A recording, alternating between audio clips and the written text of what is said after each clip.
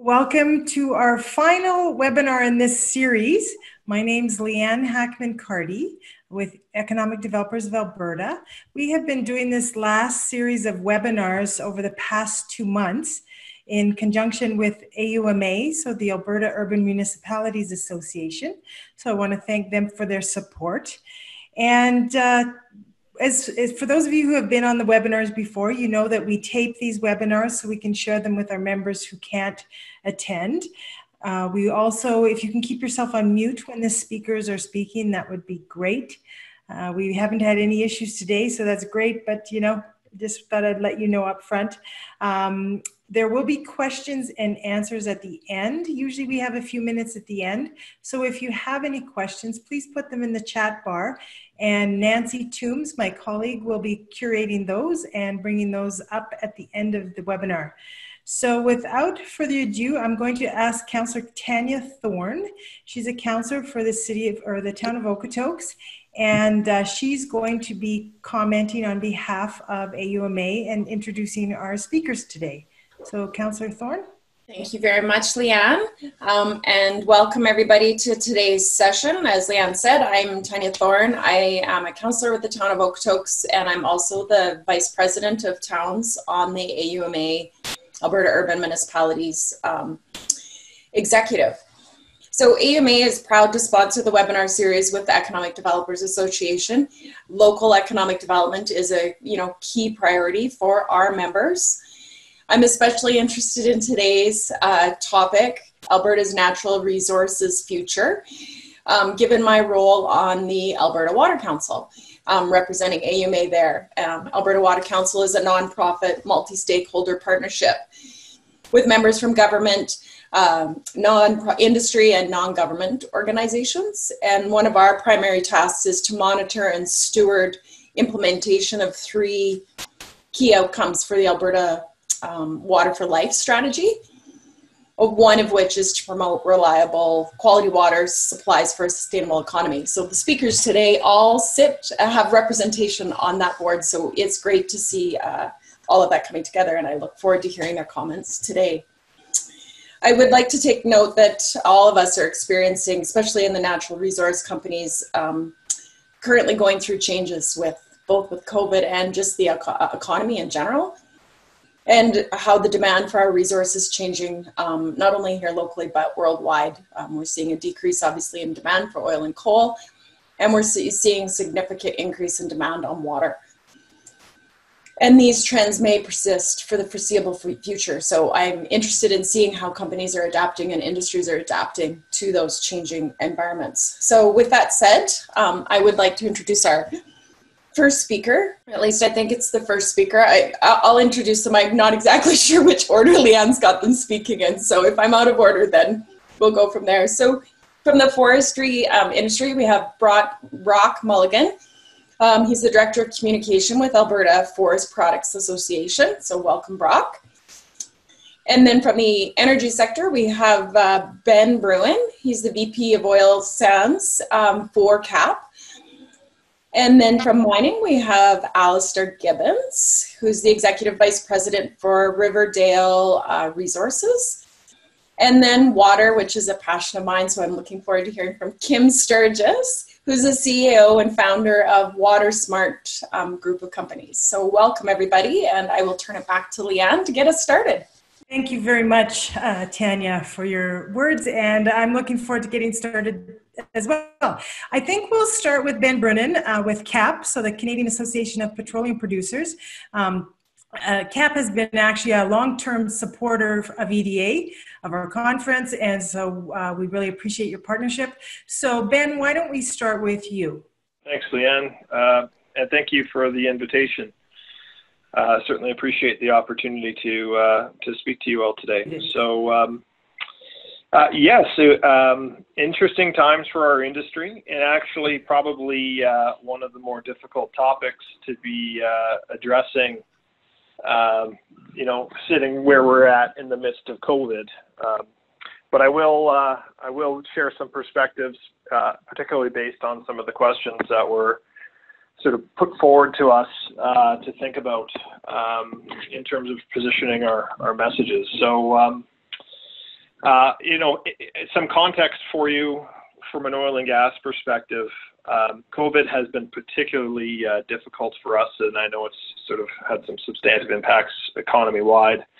But for our industry, we have seen a reduction in capital spending basically since COVID started, of around $8.6 billion. So our industry as a whole across the country, approximately 32% decline.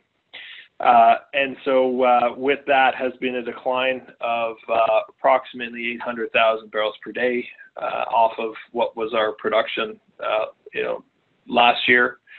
And then also, if we were to sort of add the turnarounds that some of the oil sands producers are undertaking to coincide with this timing, that total actually gets up to about 1.2 million barrels. So certainly a difficult spot for us. Our expectation is we will not see production return to the levels that it was pre-COVID until probably sometime mid-2021. So we've got ourselves a ways before we can sort of get ourselves back to what we would consider business as usual. And then beyond that, the question becomes, what does growth look like, or the future for our industry? So that's some of the context that sort of maybe sets this up a little bit. The good news is we do have a pretty strong presence across communities, many communities across the province, and I'm sure people on this call would be familiar with some of our supply chain work. And so, we continue to have, our latest numbers are approximately, over 7,600 suppliers in the province, representing, 24 billion of goods and services procured. So there is sort of an existing integrated supply chain system that has the potential to sort of help support our recovery if we can position it well. In terms of thinking about the opportunities for us, I would say, and I don't think this would be a surprise, there's a couple of spots. So natural gas has, traditionally been, quite difficult from an economic perspective. Interestingly, with the decline in production in the United States, we've seen natural gas prices, come up a little bit as a result of the associated gas is sort of from the U.S. not being produced. And so that's actually, it's got a forward view of it of, up from, say, 1.5 to about $3, which actually has some optimism there from a gas perspective.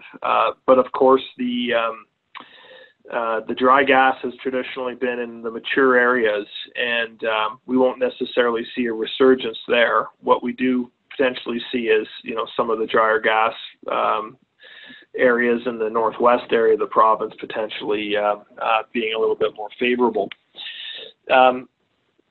In the future for the provinces in a conventional side of things is largely going to be in the northwest area, the Montney type of area. And when we see, some uptick in the prices both for oil and for gas, and as we see some of the oil sands production perhaps coming back on stream, it's going to take its time. But as it comes back on, that demand for condensate will also come back. So those elements, suggest that there will be some activity returning to those traditional areas in Alberta. From our perspective, I think, it's not particularly easy because there is going to need to be some restructuring, we think, within the sector. I mean, naturally, there's probably still going to be some consolidation once companies see a bit of line of sight to the recovery. There's still some uncertainty with respect to whether we'd see a second wave of COVID and what that looks like. And as a result, there's just reluctance and hesitancy for companies to think about their future plans. And that, in combination with the difficulty they have from a cash flow perspective, simply means we're still in a holding pattern. But as we look to emerge, we expect we will see some consolidation of companies. And I think we'll also need to be seeing some consolidation in the supply chain. And so, from an opportunities perspective, I would look to those traditional supply chain hubs, whether they're Grand Prairie or Red Deer or Edmonton, Leduc, or even, Wood Buffalo and Calgary. To what extent, can we be trying to thinking about strengthening that supply chain, consolidating, taking advantage of economies of scale and scope to try to sort of position us as a competitive and resilient industry. And so that's the type of thing that will probably, I would encourage, or at least some thoughtful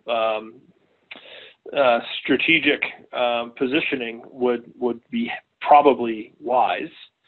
And then, so that's from an industry structure perspective, but from a municipal structure perspective, unfortunately, we do have, I'd say, some structural disconnects between where we're at from a municipal sort of assessment and tax perspective and where we need to be to sort of get back to competitiveness. And so to the extent that we could be looking at ways to sort of alleviate those cost burdens, particularly on the mature assets in Southeast Alberta, that's a real dark spot that's going to need some reconciliation before we can sort of see return to job creation there.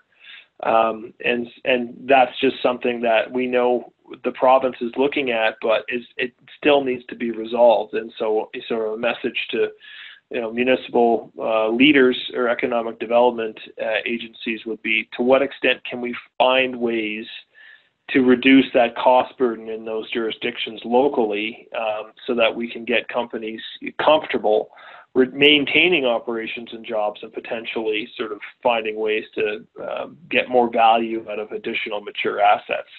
A fair amount of consolidation and or abandonment could be occurring in that area with this environment. And then sort of looking to the future a little bit further down, some of the bright spots include things like TMX pipeline being built, 2022 timeline there.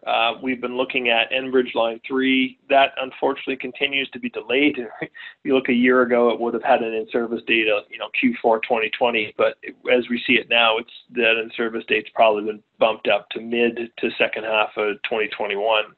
And then, of course, the Alberta government's investment in Keystone with a much longer in-service date, I think around 2024 perhaps. So, but those are future opportunities. So, we will get out of COVID. We are seeing some of, the demand numbers indicate that global energy will recover.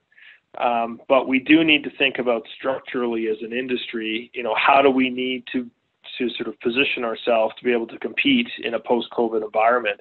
The reality is every single jurisdiction is going to be competing very hard for capital, and Alberta is going to be no different. And so, that lens will be important.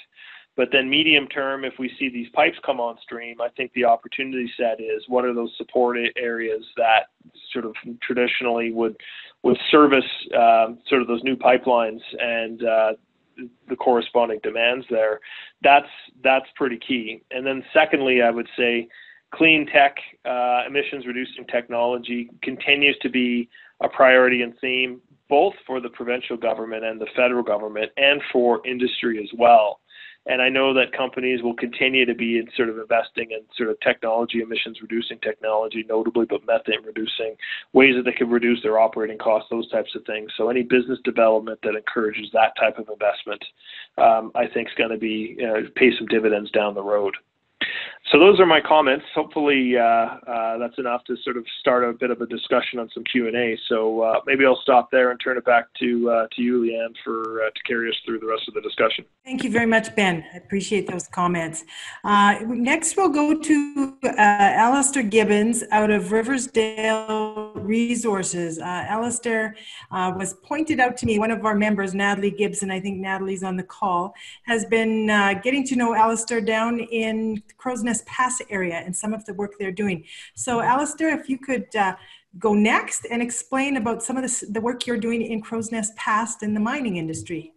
Thanks very much, Leanne. What I'll do is I'll actually share, I've got a bit of a presentation. I'll just share that quickly and we can run through that.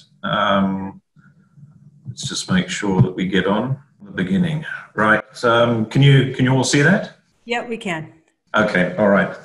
So Riversdale Resources is actually in a slightly different position from a COVID point of view, and we've been in the fortunate position to actually continue hiring right the way through the COVID period. And I'll give you a little bit of a background as I go through the presentation and you know how excited we are with this project. So fundamentally, Riversdale Resources was bought by Hancock Investment or Hancock Prospecting, which is a large private company based out in Perth in Australia. So they bought Riversdale Resources from the previous owners for 750 million Australian. And we have a project that we're busy working through, and I'll take you through that. That has probably an expected project cost in the vicinity of about another $750 million. The rationale on why Hancock were looking at coming into the metallurgical coal. They have existing iron ore operations in Australia, and obviously the metallurgical coal is a key component to steel making with iron ore. So it was very much a hand in glove relationship. Grassy Mountain is a high quality coking coal, very close to the border with BC and very similar to the Teck coals. Canada is seen as a tier 1 investment destination and has highly skilled workforces, as well as it is a diversified company and fits very much the Australian and the Canadian aspect. Hancock have got large tracts of agricultural ground. They own about the same amount of ground as Ireland in size, and have the largest holder of Wagyu and cattle in Australia. And obviously, you know, Alberta, that sounds very runs strong parallels. And then obviously from a mining point of view, as I said, the hand in glove. You know, the previous speaker, Ben, was talking around capital constraints and things and challenges along those lines. And one of the benefits that we do have from Hancock is they have an exceptionally strong balance sheet. And this would be paid out through their balance sheet and wouldn't need to be going out to banks or anything along those lines. So fundamentally, from an ability to fund the project, they will fund it internally, which is unusual in the resources industry as it stands at the moment. The other area that we believe that fits very strongly in with this project with the Canadian federal government plans is that recently they've established the Canadian Minerals and Metals Plan, which has 6 elements to it. And fundamentally, when you go through each of those elements, we do believe that we have the ticks in the boxes. You know, a large challenge, and I'll go through the First Nations, is the support by First Nations, and certainly we do have that as well. But again, economic development and competitiveness, it is around making Canada competitive from an economic point of view. There are challenges around this, and you know, there's a lot of work that's being done on this at the moment, but certainly there are challenges around that aspect. Participation of indigenous peoples. As I say, I'll go a little bit later in the presentation around that. Environment, very focused on the environment, and that links into science, technology, and innovation. A lot of the stuff that we will be bringing in hasn't been used in Canada before, or is only just starting to be used. So there's a lot of it coming through from new technology in Australia and stuff like that. From a community point of view, you know, as Natalie would know, southwest Alberta, and specifically the Crow's Nest Pass, is a very poor area from a just purely from a demographic as well as an economic point of view, and the ability to actually bring bring funds and investments into that area is key. And then from a global point of view, the ability to actually start again bringing Canada to sort of the fore as far as representation within Australia and Canada as well. And there's a lot of other mining companies that are looking at Canada, but there are also a lot of mining companies that are looking at the permitting process as well and the challenges around that. Just for those that may not understand the differences between steelmaking coal and thermal coal. Thermal coal is used to burn for power. Steelmaking coal is obviously used to produce steel and generate steel, fundamentally two very different products. And this here just gives you an indication of where and what and how the steel market's gone. Since 2000, as I said, it's nearly doubled. Steel is 100% recyclable, and a lot of that is buildings are taken down and then the steel used again. And then I think also in the bottom, just to understand how much coal it actually takes to build a wind turbine and things along those lines. So anything from wind turbine, cars, refrigerators, all require steel making coal to produce. I think the one that interests me is the one in the middle left there, which 1.63 billion tons of steel was produced. This was in 2005, and 1.26 billion tons of steel making coal was produced in order to do that. So there's certainly a lot of coal that goes into that, and currently there's no substitute in order to do that. They are looking at hydrogen and that, but that is probably years away. Just some stats on Grassy and how and what we see. The photographs on the left-hand side, you can see that this is an old mine. It was stopped in 1959. So not only are we mining that area, it's also a rehabilitation project as well. So, the advantages of actually getting into there and rehabilitating the area at the same time. It's got about a 23-year life, and the amount of jobs that will create during construction is about 7,000, and then on average, about 400 jobs on a permanent basis running through for 23 years. So certainly in an area that is very depressed and doesn't have a huge amount of economic growth, it's exciting for most people down here. As I said, First Nation and community support, which is absolutely key. We're in the Treaty 7 area. We have IBA signed with all of the Treaty 7 nations.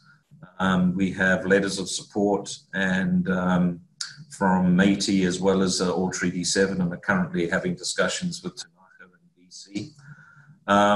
In general, the communities and adjacent municipalities strongly support the project for obvious reasons.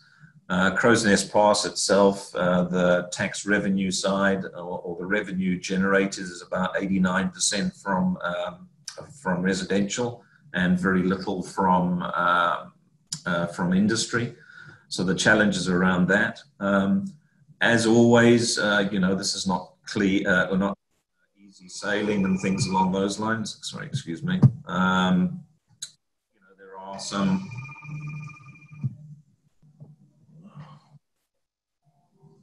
Right, sorry, sorry about that. There are some municipalities, or a municipality specifically, that doesn't want the development, and that is predominantly they are ranchers and don't want anything to change. Where we are in the permitting process, we are about to go into a panel hearing. We're hoping that will be September, October. Then the panel hearing is about 3 months for a general hearing report to be generated, and then it goes into the federal system for about 5 months. So the expectation is, assuming everything goes fine, in about Q1 next year, we should have the permit, and then we can start producing or start constructing. Logistics, very close to a railway line and everything along those lines. So we have about a 3-kilometer spur that we need to put in, and then we get on to the Canadian Pacific line that we have. So I'll stop sharing and just carry on. But fundamentally, you know, when you're talking around COVID, as I said, the advantages that we have is that we have a very strong backer and that we've been able to run through COVID and increase numbers. From a project point of view, it is in an area that is extremely, as I say, economically depressed, and the ability to bring in one construction and then an ongoing workforce, and then the ripple effect of that. Generally, it's in a ratio of about 1 to 4. So, you know, you could be up to sort of 1,200 people being impacted by the new mine coming into play. And then, as I say, fundamentally from a economic point of view and the benefit from, and a funding point of view, with Hancock behind us and very, very strong and deep pockets, you know, the funding will be internal and not need to go out to other sources, which, you know, is a challenge now, generally for the resources. So, and hopefully that just sort of gives a very, very quick overview of Riversdale and that. And, you know, we are certainly excited with this project and are looking forward to kicking it off, and obviously the impacts that, you know, that we can bring to the region. That's great. Thanks. I don't know, for those of you who've lived in Alberta a long time, you remember the days when we always had projects going on. Here's another announcement. Here's another announcement. And so I got to say, this is wonderful to hear something positive going on, a big project that's going to bring a lot of hope and a lot of jobs to an area of our province. And hopefully there will be more in the future. So thank you very much for your belief in Alberta.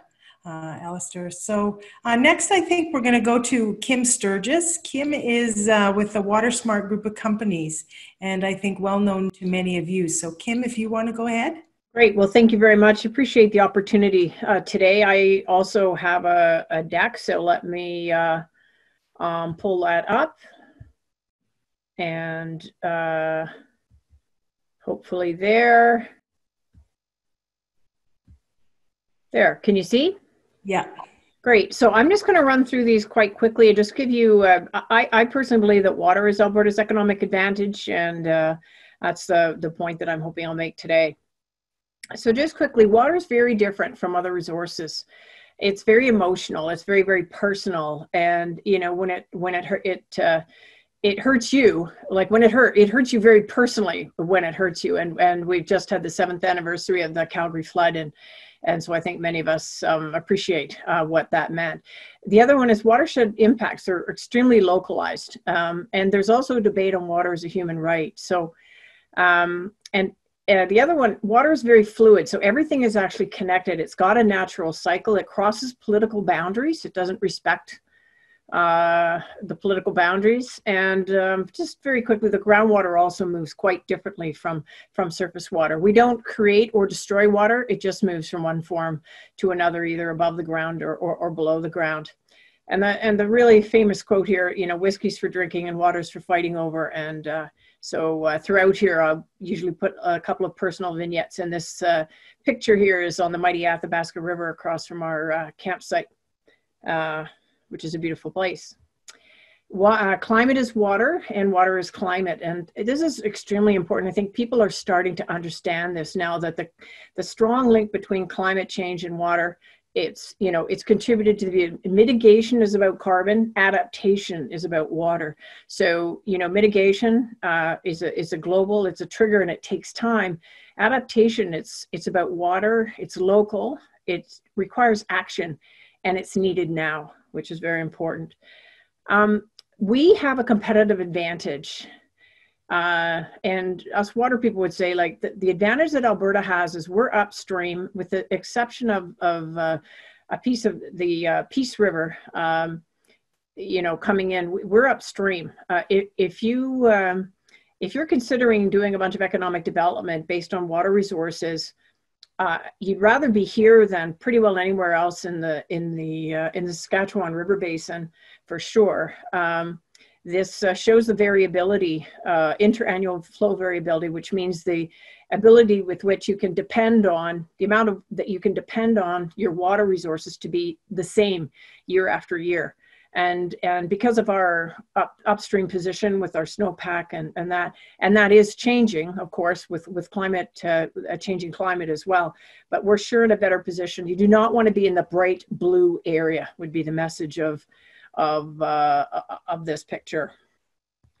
Also, technologies, I'm an engineer and I like to think technology can solve everything, but there really is no silver bullet. This is a systems problem, not a technology solution uniquely.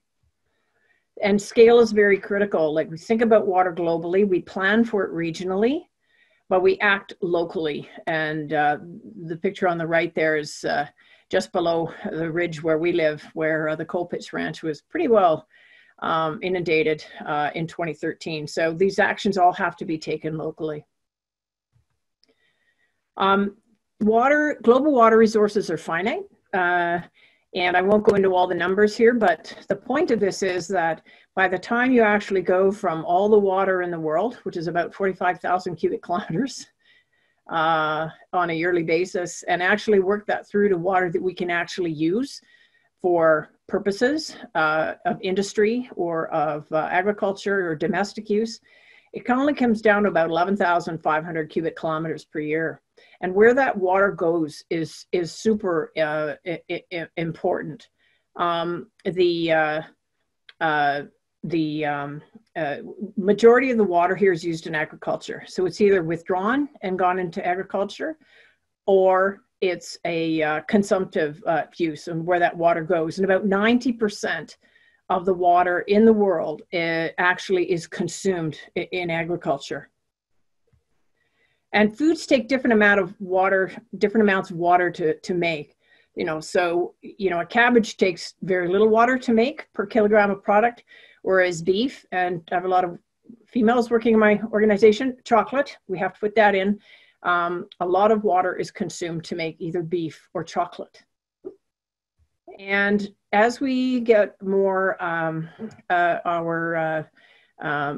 we get a bigger middle class. The global middle class projected is going to be by 5 billion by 2030. They're eating a lot more meat and chocolate. And that means there's a lot more water that needs to be used for agriculture. And then, so really what happens is around 2050 and 10 billion people, and in some regions now, that's when we hit the water scarcity. And it has a lot to do with the amount of water that we're consuming in food. So really toward 2050, the rising population, we're expected to need about 70% more food production. And the largest contribution to that is going to come from the intensification of production on existing agricultural land. And that has a big implication for Canada. Canada's one of the biggest exporters of food in the world, and we export water and food, and that's a really important concept. But basically, by 2050, Canada is going to be, and especially Western Canada, is going to be one of the very few areas where crop yields can increase in the whole world, which means we're going to be called upon to meet that food demand. And that's a big economic driver. We have water issues varying across Alberta. We got agriculture in the south and kind of energy in the north. And you can see the big red circle there is the Palliser Triangle, and that's where a very large amount of food is produced. About 85% of the water consumed in southern Alberta is consumed for irrigation purposes, and 66% of the irrigated land in Canada is in that big red circle, which is interesting. The annual allocations have stayed pretty well the same over the last 10 years. The allocation is about 10 billion cubic meters.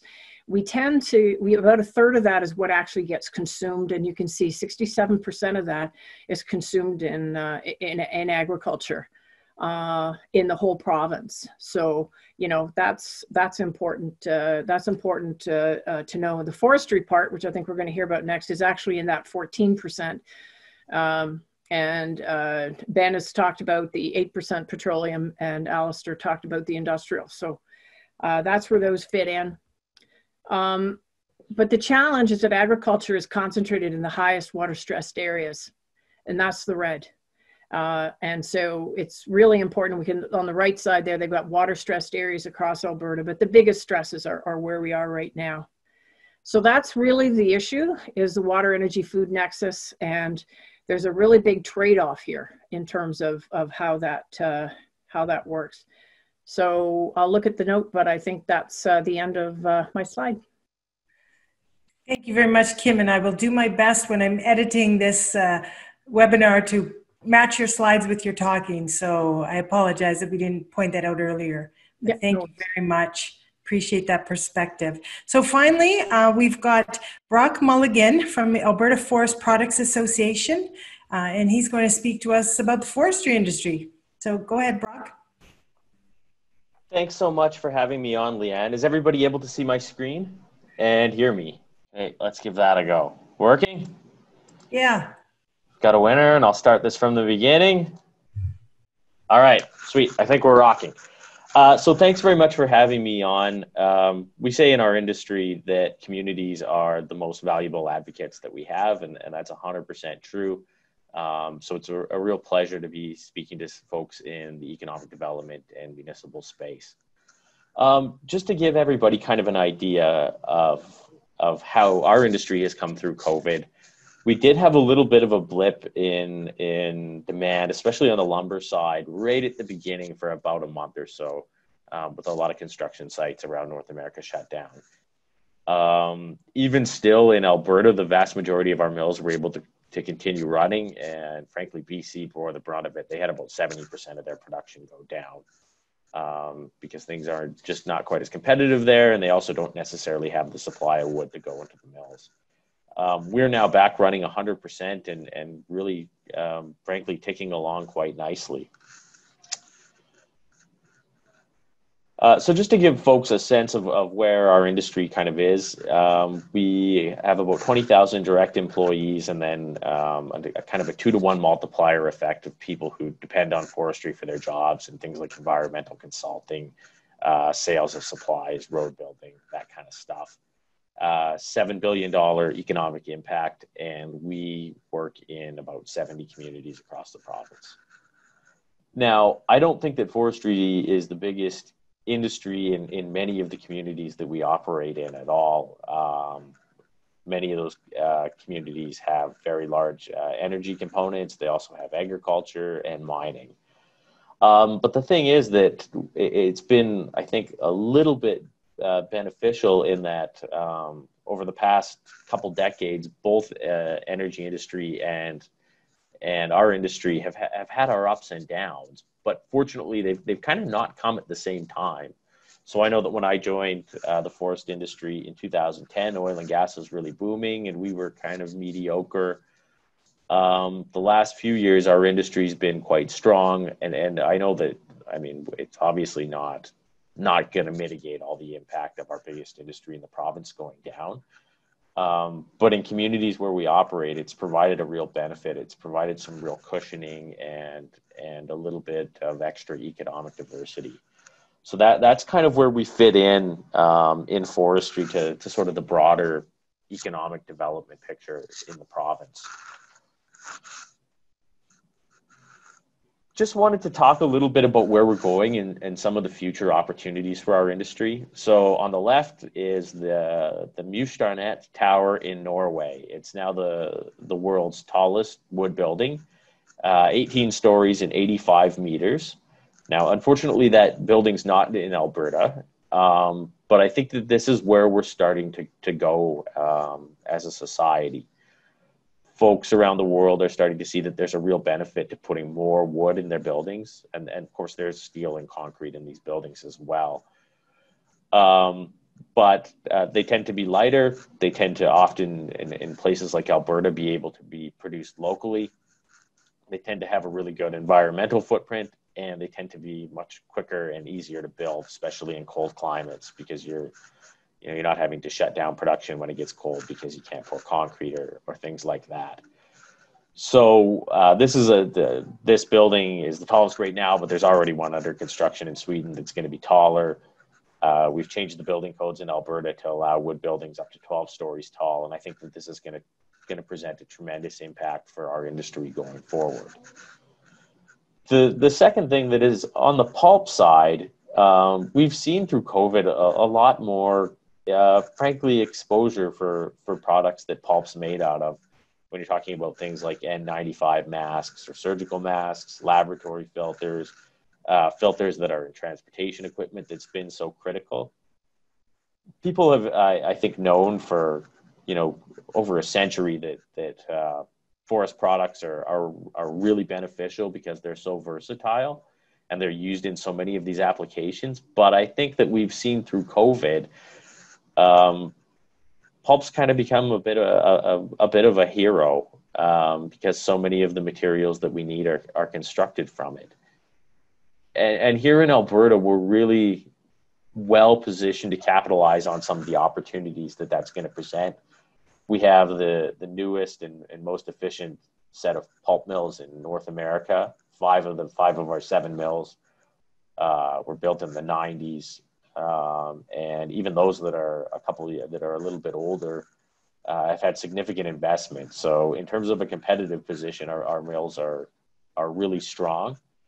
And we think that this puts us in a great spot to take advantage of some of the opportunities that are going to be coming down the road.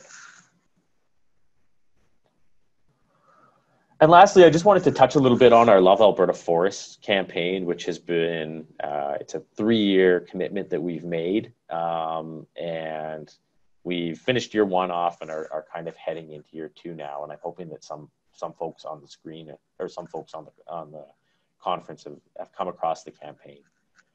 And really where we were as an industry, we were seeing folks from frankly lived in other places claiming to love our forests and effectively not wanting industrial development to happen. And I think that that's something that folks in other industries will be able to relate to. I was on a call this morning with Natural Resources Defense Council, great lovers of our forests. They were calling from the wonderful boreal forest communities of Washington, D.C. and Santa Monica, California. And so these folks have kind of taken that space where they love our forests and put a certain bent on it. And we as an industry said, you know what, that's not right. People who love our forests are people who work in them every day, who put in 40 years slogging through the muskeg to make sure that they're sustainably managed. That's who loves our forests. We're taking the space back. And so as an industry, we've committed $2.1 million over 3 years to telling this story. The campaign had a large ad buy that ran in September last year, and it'll run again in September this year. TV, billboards, movie theaters, Tim Hortons TV, and a large digital presence.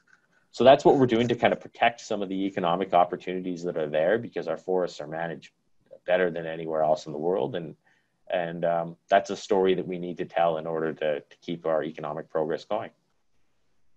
And so that's all I have. I really thank you a lot for putting me on this panel. I think it's a tremendous opportunity.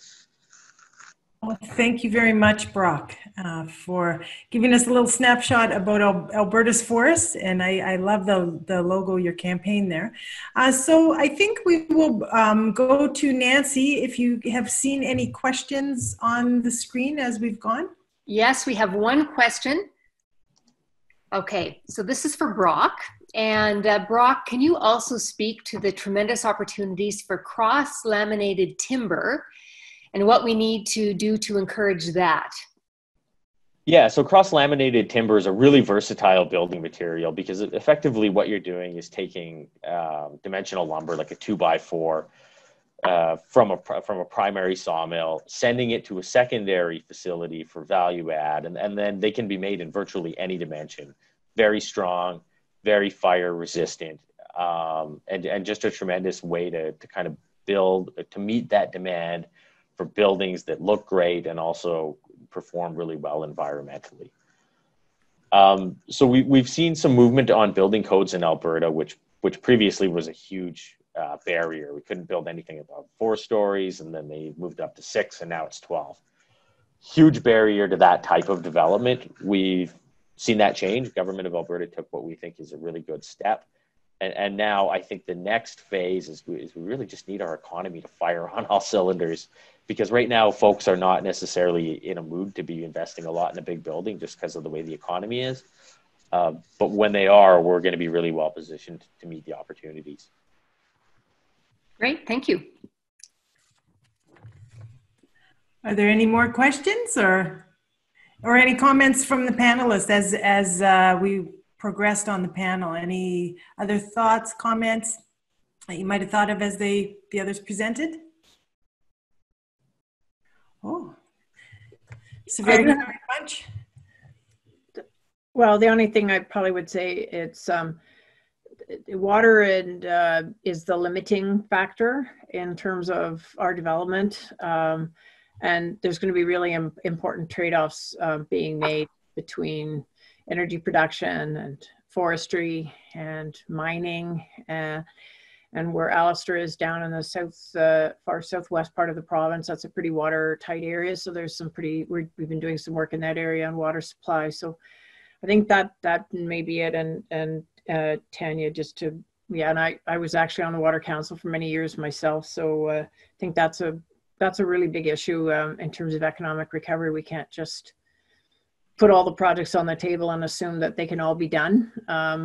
They can't violate the laws of physics and they can't violate the laws of the land. So I think that's in Alberta an important thing to remember as we start to reopen the economy and push hard on development. Yeah, Tanya, did you have any comments?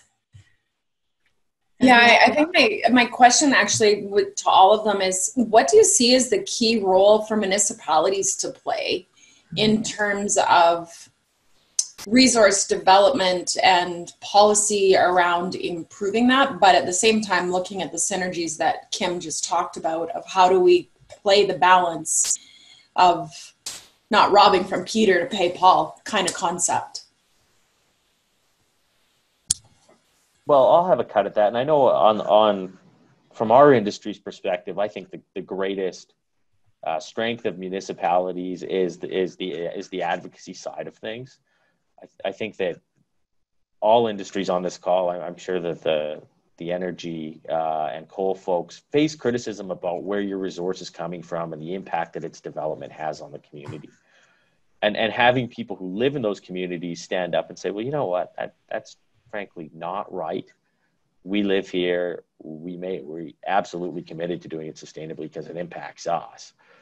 And we want this type of development in our communities is something that communities have done in the past, and it's been extremely beneficial. And I think continuing to do that's something that we'd really greatly appreciate. There's a question here for Alistair. Alistair, when do you think the public consultation is going to start for the project? So from public consultation, we've actually gone right the way through that process. We've had we have a JRP was established 2018. We've had 2 rounds of public consultation. So the next stage, the next stage is the JRP deeming the report as technically sufficient, or the EIA is technically sufficient, which they basically have said.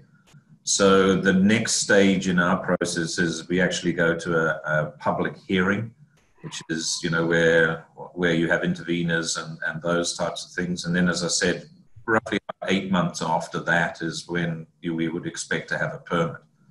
So there's a lot of work that's been done on this from a public consultation period already. We're probably up to over 20,000 pages of documentation on the EIA. We've got 12 addendums. There's been a lot of work done with the Government of Canada and that as well. So that's where we are at the moment. All right. Brock, there's another one for you. Sorry, Nancy, I was just going to have another quick about the municipalities. Sure. That's all right, very quickly. I think one of the challenges that we have, certainly in the area, is are municipalities ready for development? So specifically, Crow's Nest Pass and those areas, they are challenged around infrastructure housing and things along those lines. And it's around how we actually work with the municipality to give them enough headspace or enough headroom in order to make sure that if the project does go ahead, that they have capacity on infrastructure and things along those lines as well.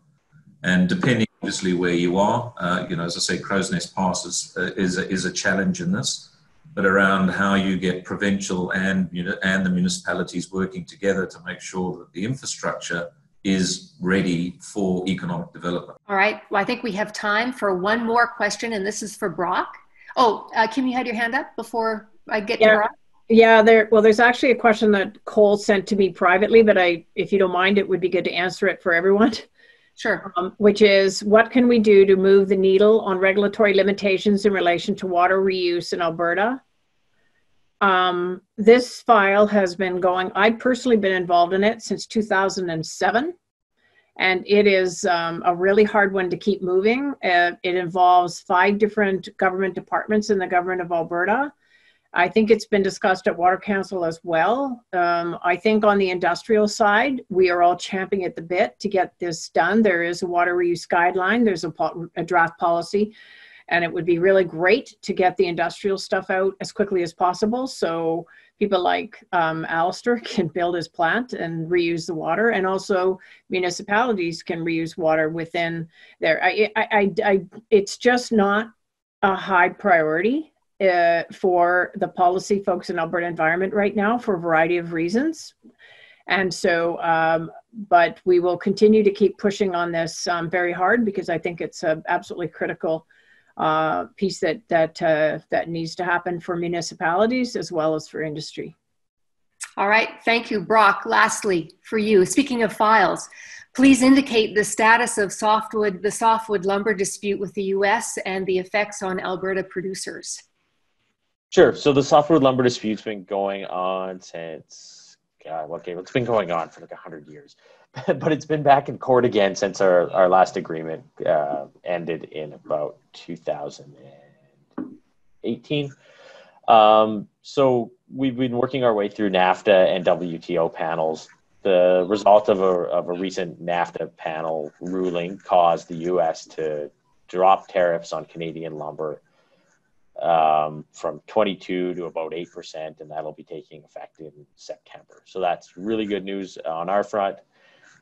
We are also expecting a WTO ruling late in the summer or early fall. We're optimistic, but you never know. So I guess we'll see. But it's a fight. From our view, free trade is absolutely 100% correct, and these are just unjustified actions by the U.S.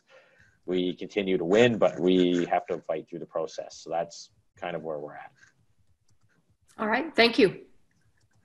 And just as we wrap up, once again, thank you very much, Brock, Kim, Alistair, and Ben for presenting today, for helping us learn just a little bit more about the opportunities for Alberta's natural resource sectors. And once again, Councillor Thorne, and I see Maureen O'Neill is on the line from AUMA. Just thanks very much for joining us in this webinar series to help bring attention to some of the opportunities that we will have going forward. As I mentioned earlier, this is our last webinar in this series. We're taking and I'm sure none of you will miss any Zoom calls. We're all getting Zoomed out, so we're going to take a little break. And we will be back in the fall. I don't know what we're going to look like in the fall, but we will be back and we'll let you know. But on behalf of EDA, thank you very much for taking the time today to join us and learn more, and have a great summer. And hopefully we all come back COVID-free in the fall. So thanks again. Thanks so much. Yep. Thank you, everyone.